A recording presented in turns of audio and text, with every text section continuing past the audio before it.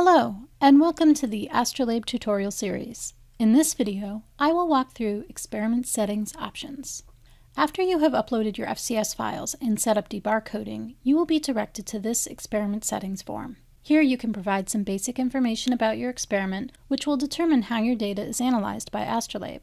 The experiment ID, created by, and created date fields were all assigned at the time the experiment was created, and you will not be able to edit these. So the first selection you should make is the instrument used to acquire your data.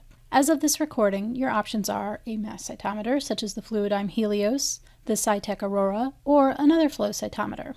Next, if you have applied staining for live dead cells, you can specify which channel contains that information here. For this experiment, I'm going to pick the Platinum 195 dye channel. For the tissue type, if you are using PBMCs, you can just select the default here. If you are using whole blood, you will want to identify granulocytes using CD66 or CD16.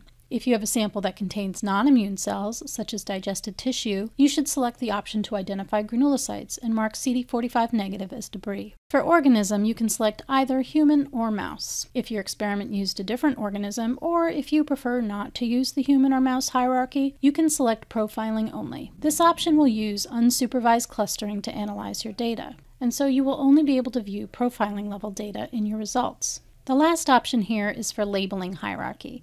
Many experiments are well suited to use Astrolabe's default labeling hierarchy. However, if your experiment requires a specific labeling hierarchy, we would be happy to work with you to create a customized option.